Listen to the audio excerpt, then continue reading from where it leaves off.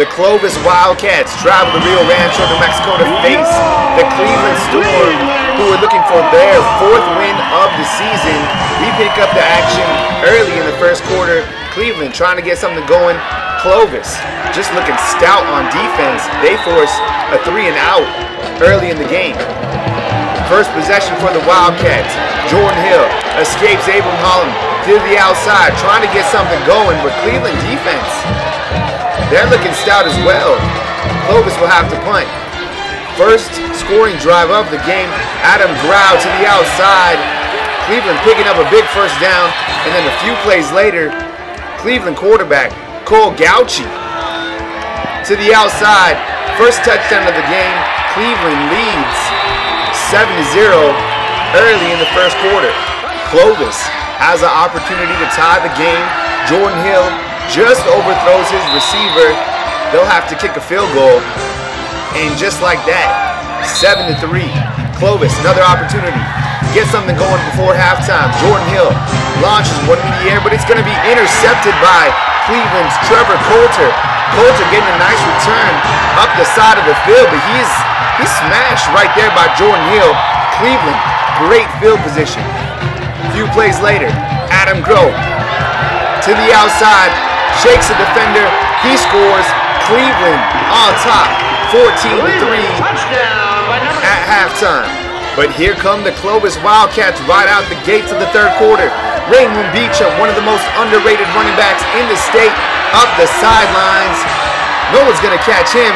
He scores. Clovis back in the game, 14-10. Cleveland still leads. Just a few minutes later, Clovis gets the ball again, and it's Karan Wiggins. And he gets to the outside, and he's a big boy that can run. Next level prospect. You're watching him down the sideline. Clovis takes the lead, 17-14. Folks, we got a ball game. Cleveland, backup quarterback, Travis Lonergan, comes into the game, looks for his receiver to the outside, overthrows him big time. He'll get his chance to redeem himself later in the game. Clovis, opportunity to close the door. Fantastic pump fake. Play action, by Jordan Hill. It's a wide open Karan Wiggins touchdown. No, he drops it. 3rd and 31 on Cleveland's next possession. Lonergan makes a defender miss. Looks to the outside. Wide open. Thomas Knox just to the 5-yard line. Humongous play in the fourth quarter. Cleveland will score right here on their next possession. Abram Holland, the big boy, getting it in for the touchdown. Cleveland goes on top. No kicker. Gauchi's out. Lonergan hits the 2-point conversion. Cleveland on top, 22-17.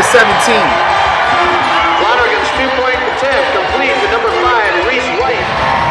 Next possession. Clovis trying to get something going. Jordan Hill rolling out, but he's tackled by junior linebacker Michael Rossi. Had a fantastic game. Cleveland showing some big defense. And here is the nail in the coffin on the next play. Clovis has to punt, but it's going to be blocked. Reese White to the outside. Bryce Abeda, he scores. Touchdown. Game, set, match. Cleveland 28, Clovis 17.